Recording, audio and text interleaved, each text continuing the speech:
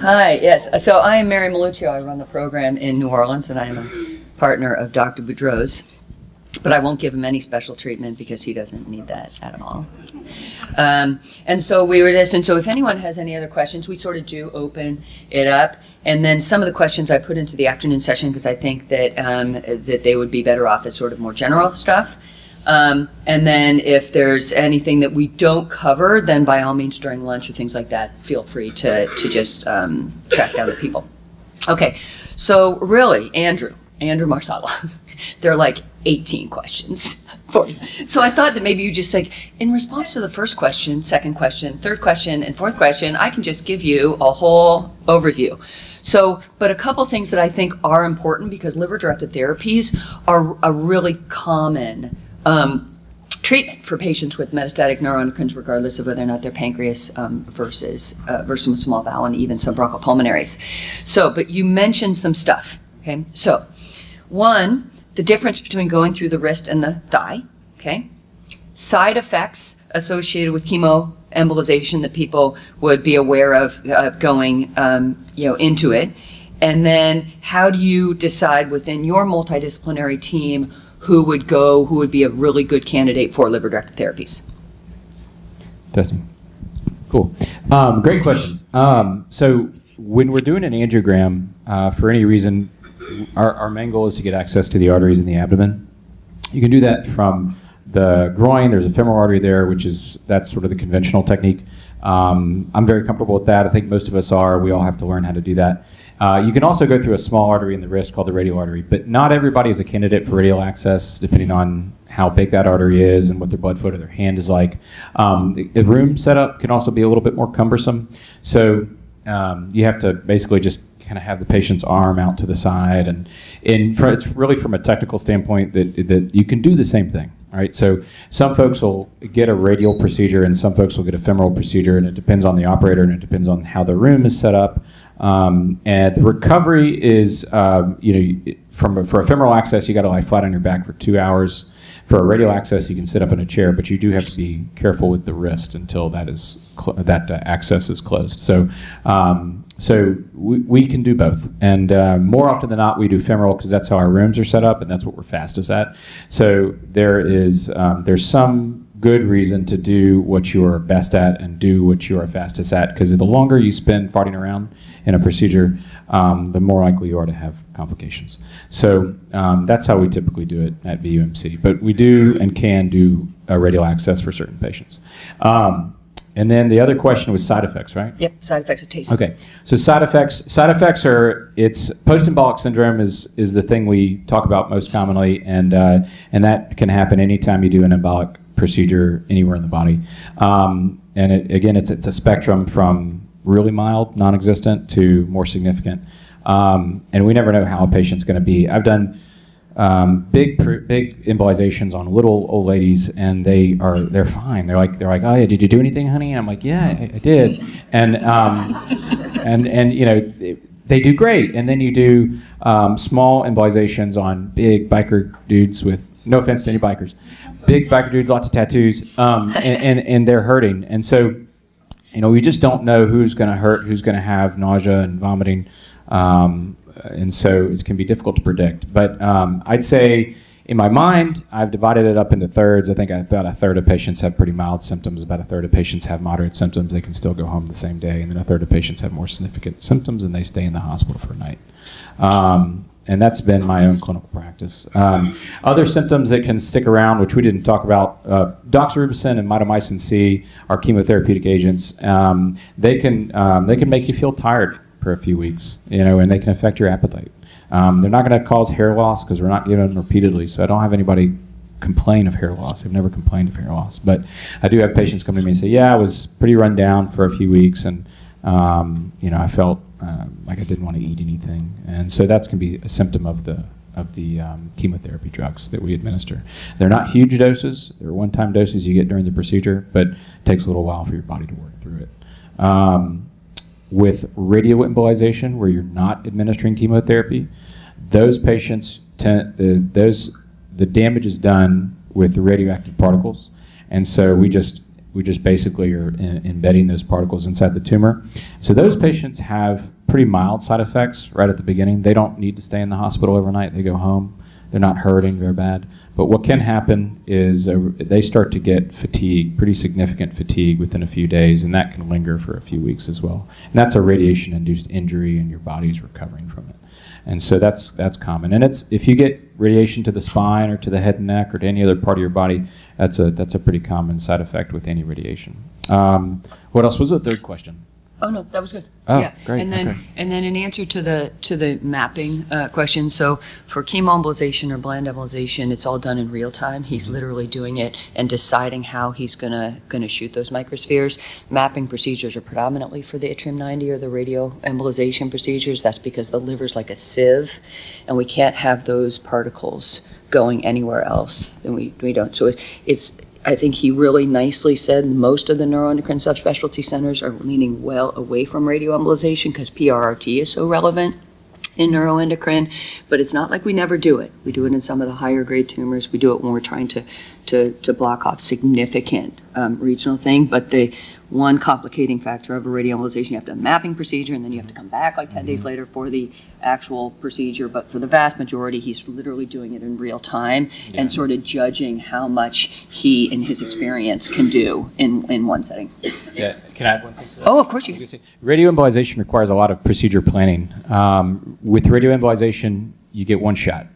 You deliver the medicine, you got to deliver to the right amount, to the right spot, and you don't want it to go anywhere you don't want it to go. So you got to be really careful with those. But it works great when you do everything correctly. And so we have really stringent protocols on how we do those procedures. It works really well. And we do it a lot with hepatocellular carcinoma, with other tumor types. We do it quite a bit. But she's absolutely right. Absolutely right. You have to be careful with it. It just takes more prep. And the dose has to be made for you. So that's another thing. So I do my mapping procedure. I make plans for how I'm going to treat you, but then I have to order the dose. It's got to be manufactured for you and then mailed down to us, and that takes some time. Whereas with chemotherapy, they just mix it in the pharmacy and deliver it right to me. So, and I can give that sort of a la carte, if you will. Great. So to the for the surgeons in particular, so Dr. Boudreau, you did the sort of the midgut and the peritoneal stuff. So questions about inoperability. He's got actually a really great talk. I have links to those talks, but he gives a great talk on inoperability being in the eye of the operator. But that can you operate on tumors of the peritoneum with a lot of the techniques that you described, because this person's doctor is saying that they are, quote unquote, inoperable. And then secondly, in your area, was that what are the types of things that would lead you towards feeling that something is associated with a bowel obstruction versus it just being related to carcinoid syndrome and some of the symptoms that are associated with the intestinal manifestations of that? And which technique then would you use to try to figure out whether or not something is an operable problem like a bowel obstruction? How much time do you have? Yeah, well, I'll give them the link to your talk. Okay, so the first one was, how do you address the problem of you're told by your doctor you're inoperable? So it probably means it's time to at least get one more second opinion. And sometimes you need to get your second opinion first. So seek out a multidisciplinary program that has experience in doing these complex procedures. Because I mean, I've seen patients who were told they were inoperable by the Mayo Clinic, the Cleveland Clinic, Sloan Kettering, Cedars-Sinai, MD Anderson. A place in this town I heard of has got a name with a V. But I mean, it's just a reality of the thing. And the problem is, many of the people who say a person is inoperable aren't surgeons. They don't do that operation.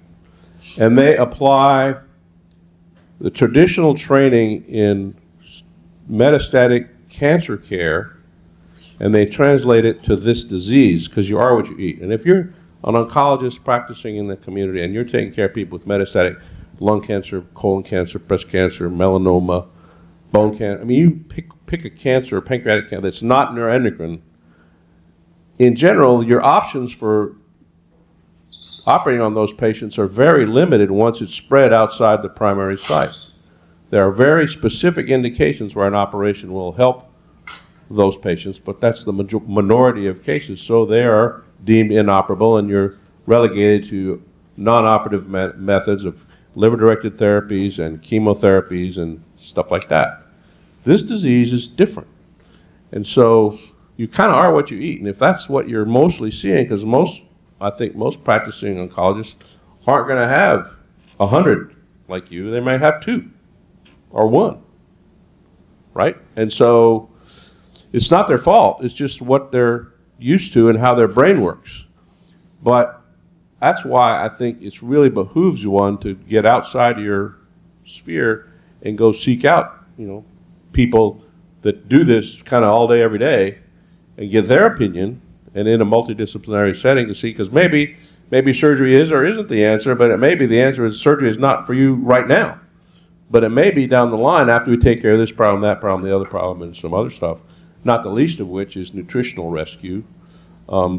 Like Cameron was saying, that the decision to take someone to the operating room is not just based on the patient's age. People are like cars. It's not the year it was made, it's the mileage.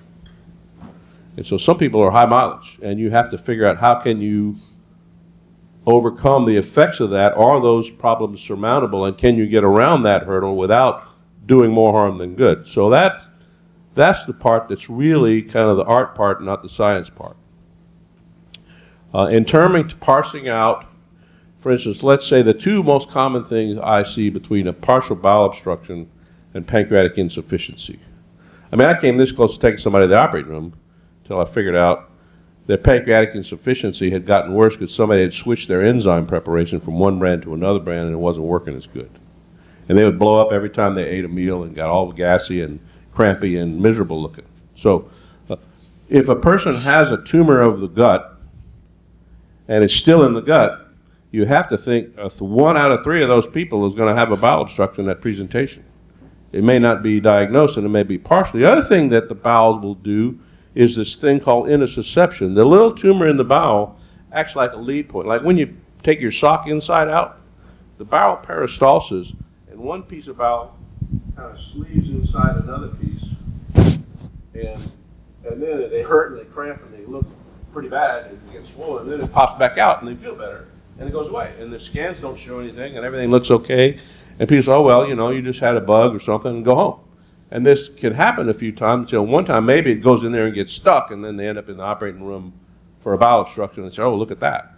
So in general, people that have pancreatic insufficiency as a result of their either lanreotide or sandostatin or octreotide, in general, the symptoms are worse right after the shot.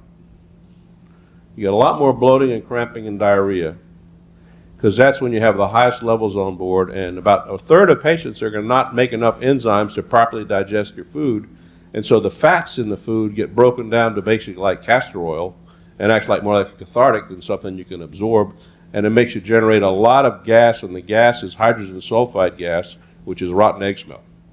It lights up the house.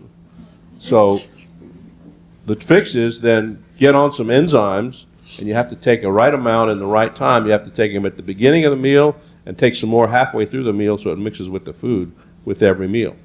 If you're going to eat a higher fat content meal, take more enzymes. If it's lesser, low-fat Mediterranean diet, maybe you can get away with less enzymes. So that's one way to help parse it out. But if people that have recurring symptoms every time they eat, you have to at least think about that there may be a partial bowel obstruction going on to try and sometimes it's both. Then it's really kind of complicated. They have a partial bowel obstruction and they have pancreatic insufficiency. So that's kind So you're telling us that it's complicated. It's complicated. Yeah. But in general, I think that it is, if the things keep recurring, then we lean towards it likely being related to a partial. If you try all the maneuvers to take care of bile salt-induced diarrhea, pancreatic insufficiency, and all the other things we do to try and kind of calm the beast of the GI tract, and all of that's failing, then it's probably worthwhile doing some type of studies, and what we'll do is CT enterography or MRI enterography, and sometimes we'll see a pinch point or a kink in the bowel somewhere and say, aha, that's probably the problem. Other times you end up just having to go to the operating room and find out and see if that's what the problem is. Yeah, where you were saying Were you trying to point at that could be a sign of pancreatic insufficiency.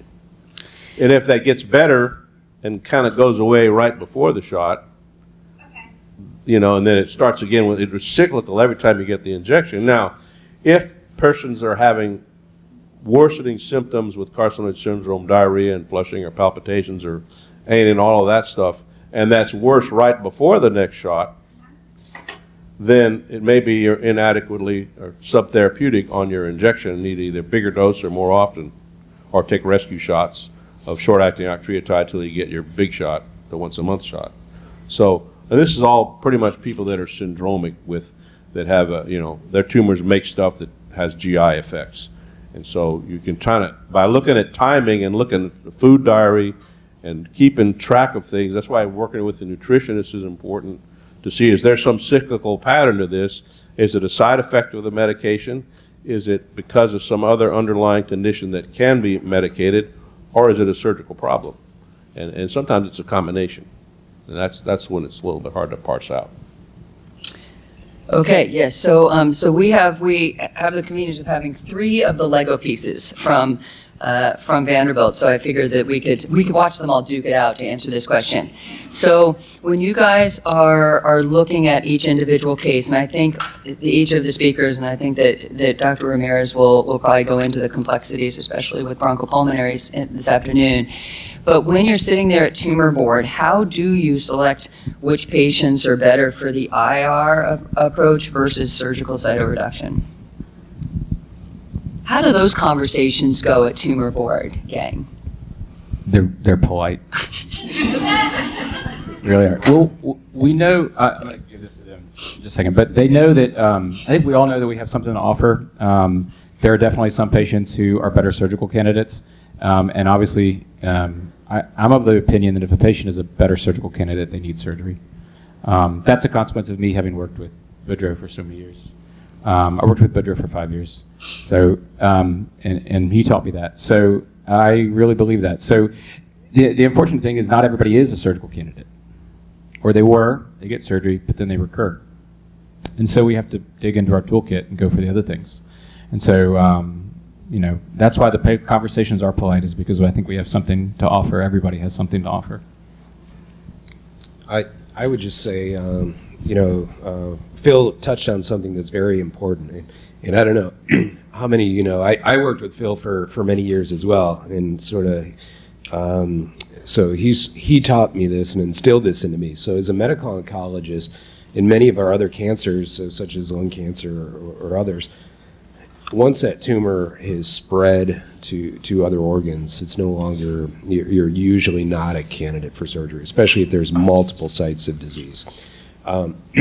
This disease is much different, as you've learned today, and realistically, a lot of times, you know, I'm the first person somebody sees with this disease, and I you know, this is pretty much all I do. So if you're going to a general oncologist where they see everything, they see breast and lung and colon, you know, the general teaching is, all right, well, once that cancer spreads, you're not a candidate for surgery. But I always say, I always bring it to my surgeons and bring it to my team, and because I'm not a surgeon and I don't know, you know, if you're a candidate for surgery or not. That's not my job to say you're not a candidate for surgery. I let my surgeons tell me you're not a candidate. And so I think, you know, we meet every week, and Emily's going to talk more about this later on today and kind of go through the ins and outs of what we discuss. But yeah, it's you know, we have a very robust discussion in our meetings every week, and sort of make these decisions about who's a candidate, who's not a candidate, and many times Cameron will say, I don't know if they're a candidate, but let me see them. And so we, you know, we all work together, and sometimes it's multiple different steps. Sometimes it's you know, embolization first, and sometimes it's surgery first, or we'll go back, and you know, you're in for the long journey with this disease. So you'll probably be meeting all of us at some point during this journey. So. And so how about Cameron going in on some surgical, so just to keep it even. And so since you did PANC and Phil Boudreau did small bowel, because it really does come down to sort of the primary site, the extent of disease, you did mention the 70%. I can't remember. Phil probably mentioned the 70%. So what is it that we're looking for when you're saying, hey, can I meet a surgical endpoint for which we have evidence to say that that would be worthwhile? All other variables, age, things like that aside. I didn't spend any time with Dr. Boudreau, so. I will just say this, to answer before I answer your question, is, most places will have tumor boards, but they will present, colon cancer, breast cancer and stuff. We have a dedicated neuroendocrine tumor board, every week, and we have at least 10, if not more cases every week. So it's a team sport. You can't beat cancer alone, and, it's a team approach for us. In terms of the surgical debulking, I think both Dr. Boudreau and I highlighted, I think it's, we take into account various factors and see, whether it's technically feasible. I think in our mind is whether we're going to help the patient or harm the patient. I think that's really important for me because the goal is always not just to do surgery, is, even though we are in a business of medicine, is to get them better and what can we achieve. And that's where I think, the team approach is key. But the other important aspect of it is patience, correct? It's not a dictatorship. It's like, you guys need to figure out, and our job is to give you guys all the information and you guys figure out what's the best option for me. Whether it's liver-directed therapy or liver surgery and stuff, and every single patient is different. So I think it's a team approach amongst ourselves, but with you guys as well. And that's where it's helpful to just listen, and Dr. Ramirez alluded to this as well. Is I cannot talk about the chemo aspects of it. I stay in my own lane. I can't talk about the liver-directed aspects of it, but I can talk about the surgical aspects, the pros and cons of it. And so I think one size doesn't fit all with neuroendocrine tumors. When there are too many options, it just means that, all of them provide different benefits and different risk. And what works for you guys versus, it's a team decision making. Good. Okay, and then last but not least, before lunch, it's actually you're going to be the pathologist. Okay. So several questions kind of in your area was one about if you are a certain grade of diagnosis. So say for your example, grade 1, when you recur, do you tend to have a higher grade? So that's one question.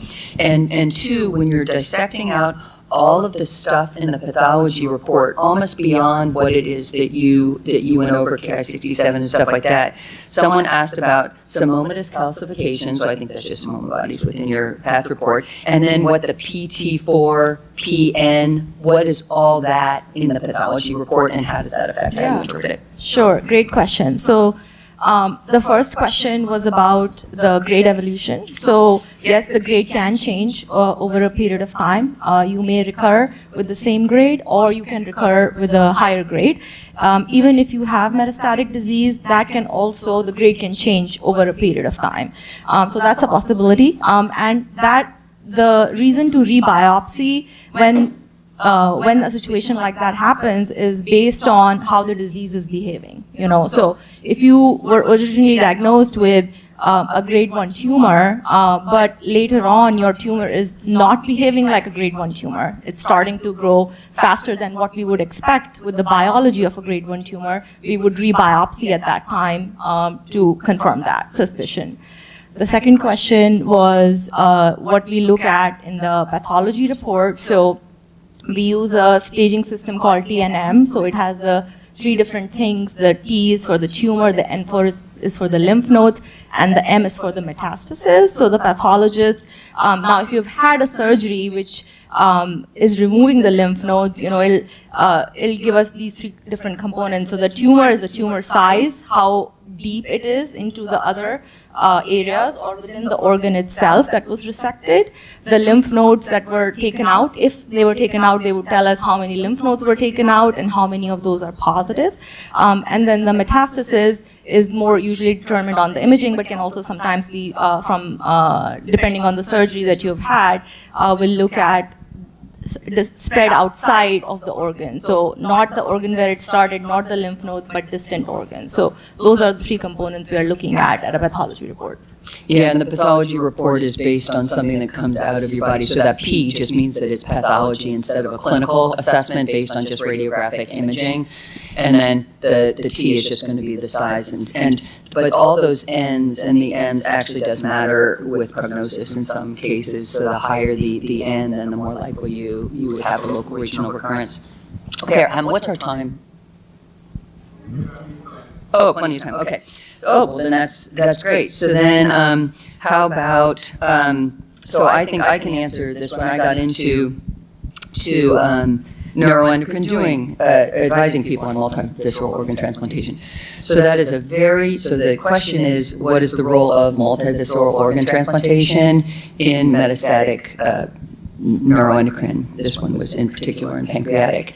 So that is a really, really patient-specific, but that compared to 10 years ago when I initially got into neuroendocrine, when we were really just saying, can we do it? Can we feasibly do it versus should we be doing it on other guidelines? There are actually very good guidelines for metastatic neuroendocrine now, and so even the organ allocation people, UNOS, have allowed us to identify people that are more or less appropriate.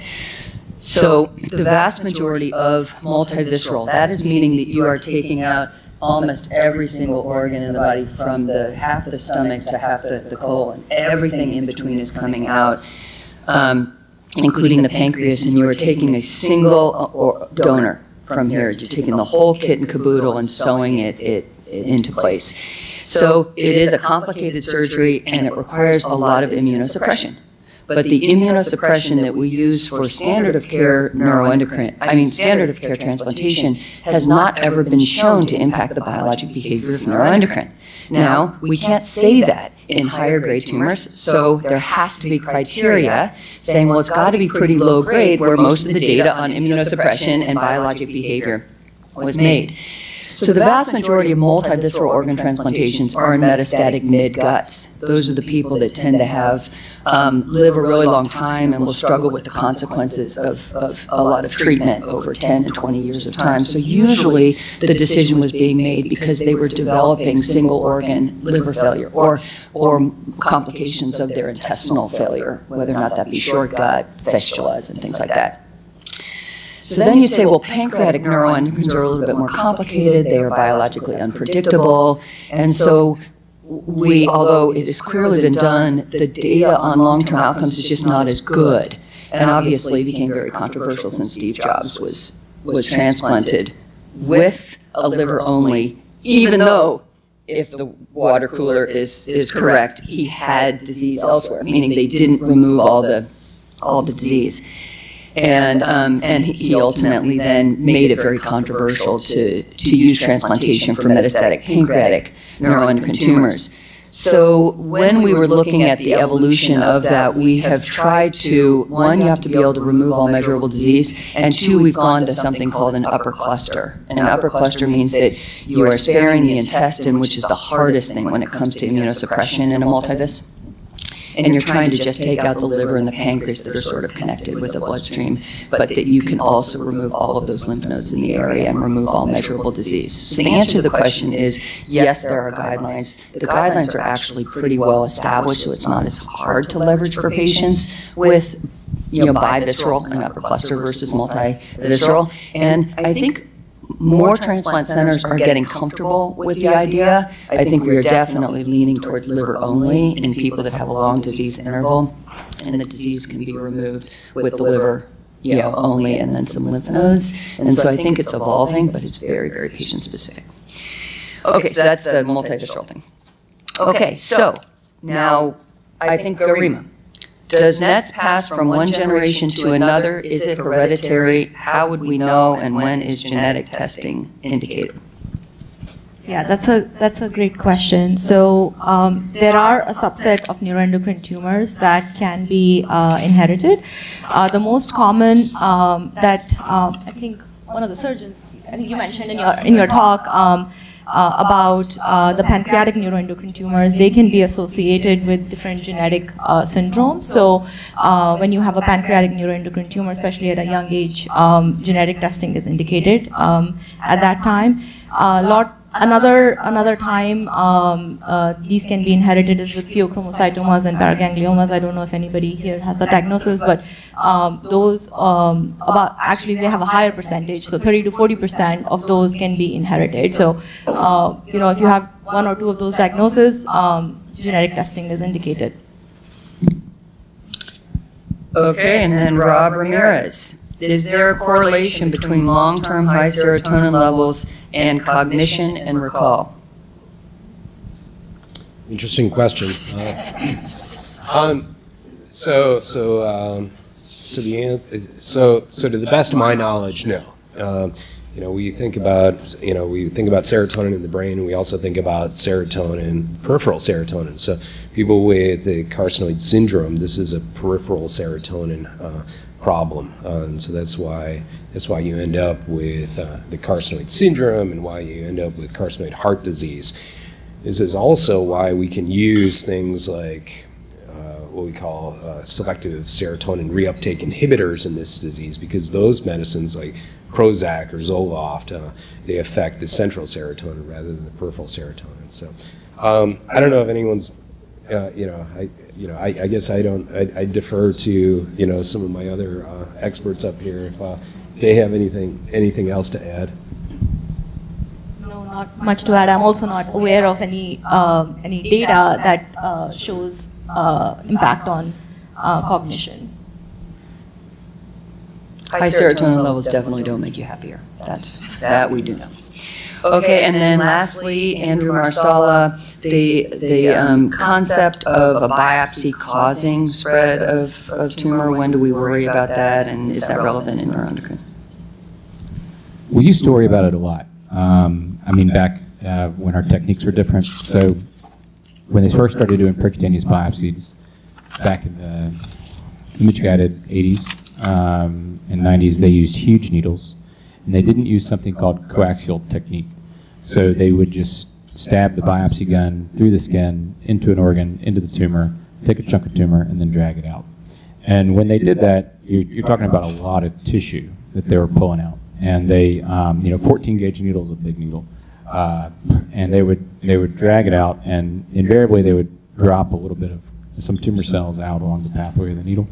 And more often than not, it didn't cause a problem, but it did, in some patients, result in something called tumor seeding. So, which means you dropped a chunk of tumor on the pathway that the needle took, and that tumor took hold and started to grow there. And so that became a recognized phenomenon, and the tools got better. And so now we use something called coaxial technique, where you put in a guide needle first. So you put in a small guide needle. We're using much smaller tools now too. So our biopsy guns are 18 gauge. And so you put in a guide needle, you take the center of the guide needle out, and then you stick your biopsy gun through the guide needle, you take your cores, and you're dragging those cores, the biopsy gun, through the guide needle first.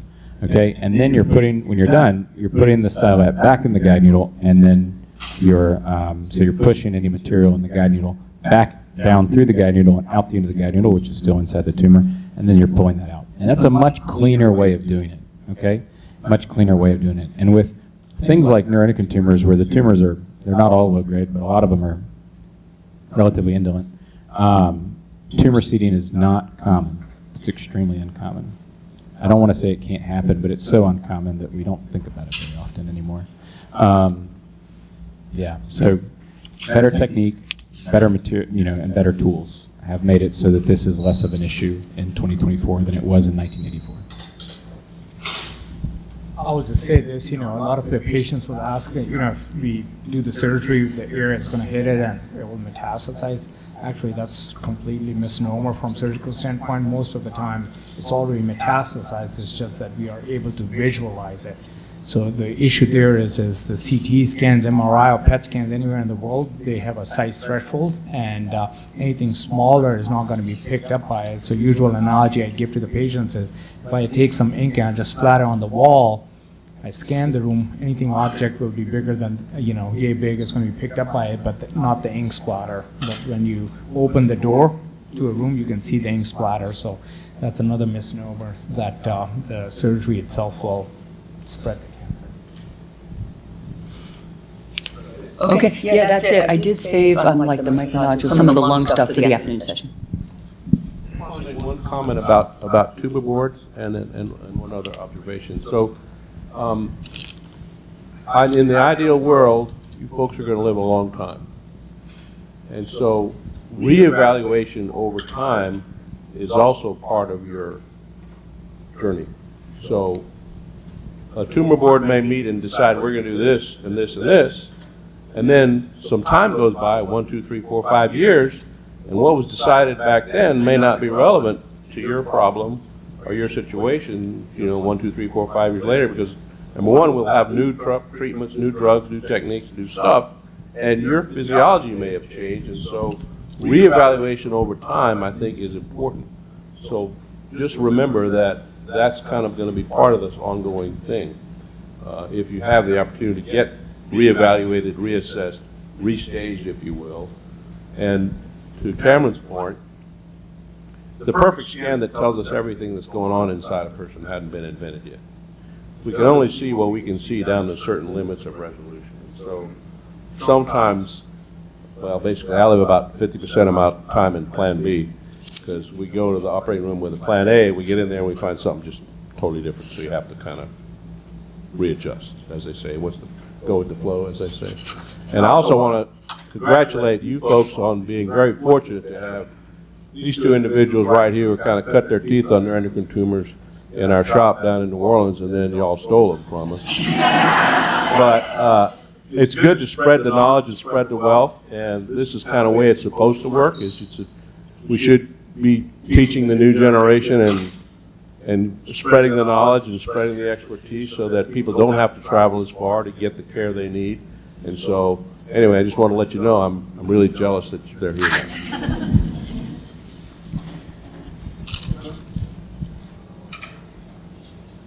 They haven't. Oh, okay. They haven't kept, you gotta keep rolling. Is this where they do a song and dance? Yeah. So we do have some time. So if anybody has changed their mind and has a question, just raise your hand. We'll bring a mic over and you can ask the question. Oh, okay. Yeah, the other people are not going to hear you. Thank you. Is it on? This is, I guess, a question for all the members of the panel because you all touched on it briefly. My medical oncologist says you should be treated medically because that's the best course for you. My surgical oncologist says you should be treated surgically because that's the best course of medicine for you. My radiology oncologist says you should be treated with radiological intervention. I've had 5 different, I am undergoing some treatments. I have had 5 different second opinions, if you will. I've gotten 5 different answers. Who do I listen to? Part of it is, I think, all of those answers are correct, and they're not necessarily mutually exclusive but complementary. And so you may benefit from all of those different options, and none of them should be to the exclusion of the other. And so anybody that tells you they are is not really understanding the whole depth and breadth of the spectrum of this disease and what's out there and is available. And so it really needs to be a focused answer in your particular case, because that's the other thing we know is just like no 2 fingerprints are the same, no 2 tumors' biology is exactly the same, and no 2 person's situation is the same. So you do have to have somebody that can take a step back and look at the whole spectrum of options and sequence them for you to say, okay, we think that in your situation, this is probably what you ought to do first, which is surgery, as everybody knows. Just kidding. But all of the things that you've heard about, including PRT, including liver-directed therapy, including, perhaps surgery, and including medical management, are all on the table, and they're not mutually exclusive. And that's about the best answer I can give you at this point without having more data. But I can also understand how frustrating it is. I find it hard to believe that if you were to go to 2 neuroendocrine subspecialty centers, you would get vastly different opinions. We may be ever so slightly philosophically different in the weight that we put on certain things, or surgical cytoreduction versus maybe other methods. So I think that you're getting a second opinion is absolutely the correct thing to do. But usually, I think that if you're starting to get mixed messages, I would usually ask the neuroendocrine person, and then I would be able to tell you, like I think Phil and I, and probably the Rob too, I can tell you exactly what MD Anderson is going to say. I understand them philosophically, so then people aren't surprised when they go to MD Anderson. But that I think that we could help you in that second opinion, say, these are the questions that you need to ask that are unique to your case. And I think that in our program, we, on our treatment notes that you get, and the referring physicians get, and your primary care physician, it says, these are the features of this case that are supporting these treatment recommendations, and we hand that to you so that you could take it to anyone else and say, this is what they're saying. They're saying, these are the features of my case. Can you explain how what you're telling me is either congruent or different than what is written down on this piece of paper? And I think all of us that have been in neuroendocrine for a while, we really, feel pretty confident in the data that's driving the medical decisions in a particular case. So I can almost feel your frustration in having then seemingly gotten sort of mixed messages, and then you just really aren't sure, like, where you fit, like, what is it about your case? And so maybe it's going to be the sixth opinion of one of these guys. And then we can define the key questions that you would ask, and then there is data to support it. It's just that we function on guidelines as opposed to standard paths like colorectal, lung, or prostate or breast. And so a lot of it is very patient-specific. And I think, you kind of hit on the point that when you're a hammer, everything's a nail, right? So your med-onc is going to want to treat you medically, your rad-onc is going to want to give you radiation, your nuke med doc is going to want to do PRRT, and also, there are differences between the neuroendocrine specialty centers, as Dr. Maluccio pointed out. You go to one, we know what you're going to get offered. I mean, we've seen it. I think things change over time, and even at our own institution, I think we've evolved, just over time in how we treat our neuroendocrine patients as we learn more. I think it's a matter of, recognizing, one center may offer one particular thing, another center may offer, another net specialist may offer another thing. And it doesn't mean that they're not necessarily wrong. You can achieve the same outcome by different means. And sometimes you got to figure out, all right, what's best for you, and what's where do I fit into that, and what do I feel most comfortable with? So some people say, well, I want PRRT, but I only want alpha therapy because I heard about this alpha therapy and it's so great. And I think then that's right for you.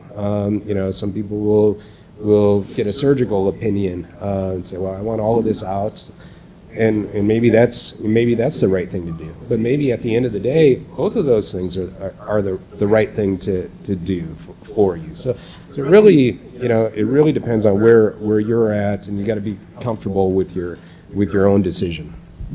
Yeah, I'm going to speak up just for a second too, because as a patient advocate for 20 years, we've seen the paradigm change tremendously, where nobody asked the patient, and we went out, and it was kind of like being a salesman. We would go to doctors, and they would be so passive-aggressive about the fact that we would question what was going on.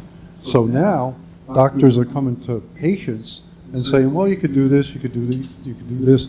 So it's kind of, it's almost like you now have another job, right? You're doing the right thing, right? Everybody here is trying to learn more about their disease. And I can only say that you get to weigh the options and decide. It's not I'm not saying it's not a crazy decision, you know, we go through the same thing with Marianne, but I think it's a better place to be than to go to a doctor who is going to be basically speak as if they're God, right? And you guys understand what I'm talking about. That's not so anymore. I was going to add one thing that I think is specific to your particular case. So if you've got a bunch of providers that are giving you different advice and telling you this is what you need to do, I don't know if they're talking to one another, because, you know, I don't think any of us on a tumor board are going to contradict the recommendations of another without having a discussion and coming up with a cohesive synthesis of recommendations and a plan. So when we give recommendations, it's tumor board recommendations. I may give my recommendations if that is what the tumor board decided, right? Does that make sense? But if you've got multiple providers that are giving different recommendations, are they talking? And if they're not talking, they should be, right? Because that puts you guys in a tough spot. And I don't know. I think that's why I think multidisciplinary tumor boards are so important with a field like, or with a disease process like this, which has a lot of options and a lot of things that can be done in different orders. And you know, what do we do first? So that's the purpose of the tumor board, is so that you don't have to have that situation where a bunch of people are telling you different things. That's the whole purpose of the board. So anyway. And I'll go into a little bit more detail when I go over the PRT. I think for the surgeons on the panel, I think as we've evolved, more treatment options are available, and PRT is now coming out, and we're kind of trying to push it up earlier in the disease course. I would say for most surgeons, we would like to at least know that we've seen the thing before someone gets PRT, because one, if you get PRT, it changes the tissue integrity if we have to go in and operate.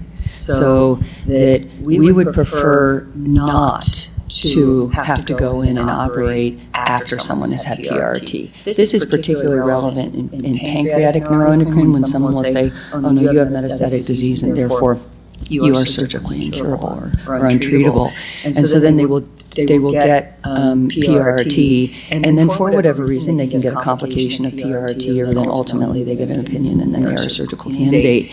The complication rate goes up because the tissue integrity is just not as good. So that I think that the surgeons on almost any tumor board are somewhat sensitive, just like Karine said about staying in your lane.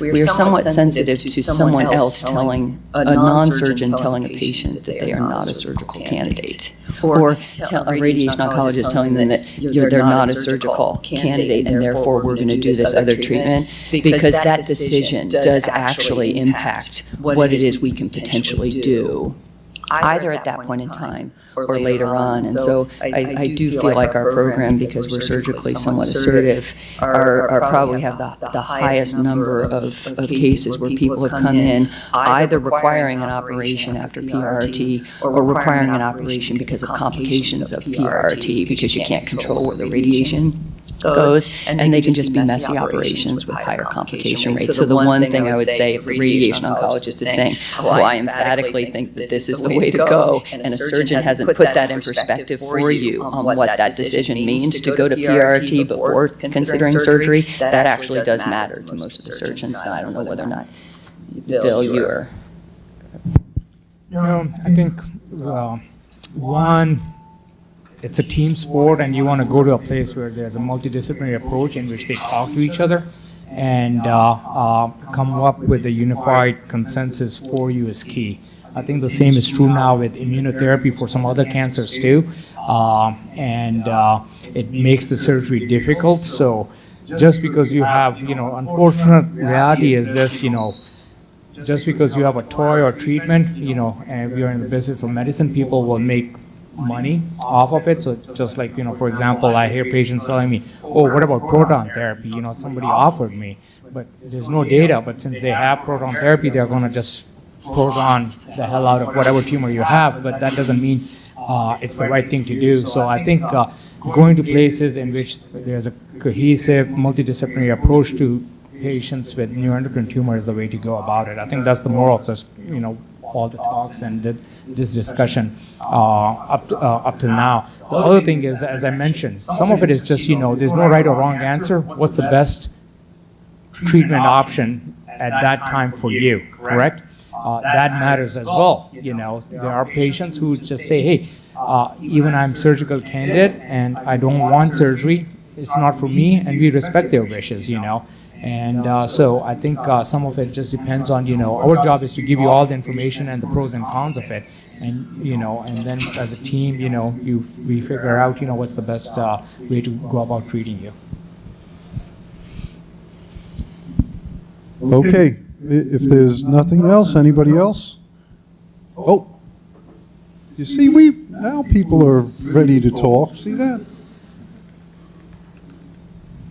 Thank you. I was diagnosed 39 years ago with MEN1, and I was told I was classic textbook because I had the pituitary, parathyroid, and pancreatic tumors, and all surgically removed, fixed.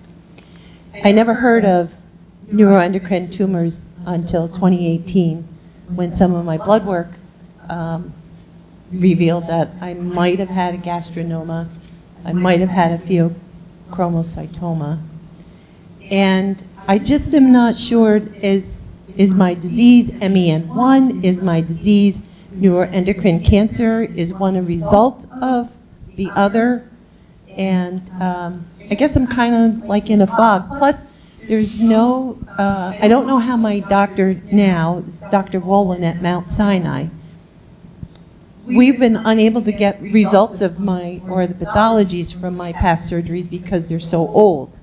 So how did we come to knowing I have neuroendocrine cancer?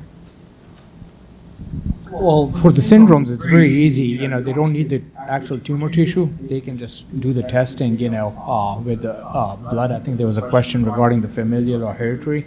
You know, so I think, you know, places, you know, like at Vanderbilt, you know, will refer you to a high-risk genetics clinic, and they will look at all your history and stuff, and then they will test you, you know, and your blood or, you know, like saliva and stuff, and if they find a genetic abnormality, then you would be, you know, will be able to diagnose you. Now you have to remember, you know, genetic testing is changing as well with time. So what was done, you know, 38 years ago, maybe, you know, really archaic at that time, correct? So, you know, and probably, you know, there were some other syndromes that weren't associated with it. So I think, you know, probably needs to be revisited, and if you're in the clear, then you know it has implications for your siblings and kids and grandkids as well. So, and the pancreatic neuroendocrine is a consequence of the MEN mutation. Yeah, and what he said is that really if you have it, so you have it. We call that the prototype.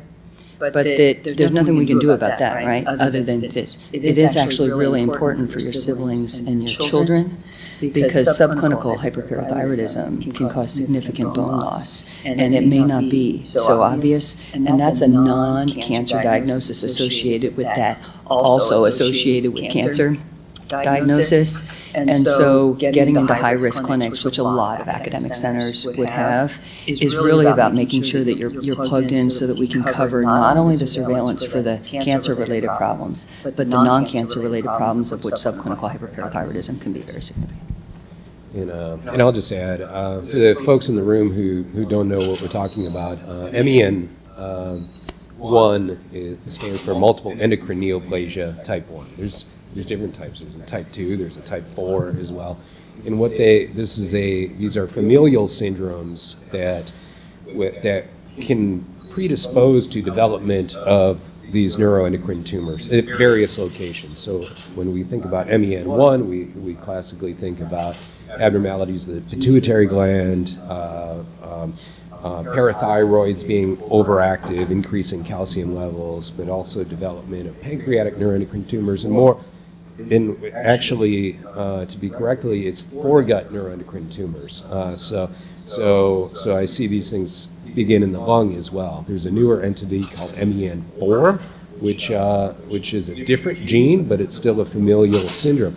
So people develop multiple primary tumors. It's not they tend to be slower growing, but they're all primary tumors. So people can have a pancreas tumor that we can take out, and then they pop up with a lung tumor it's not related to the pancreas tumor, it's a primary lung tumor. And so it's lifelong surveillance, but it's a blood test. And so those blood tests evolve over time, and so it's, you know, if it's positive, then we send you to a genetic counselor, and then they go through all your family and talk about the pros and cons about getting family members tested as well, because, you know, this is something that earlier we know about this, the sooner we can, do something about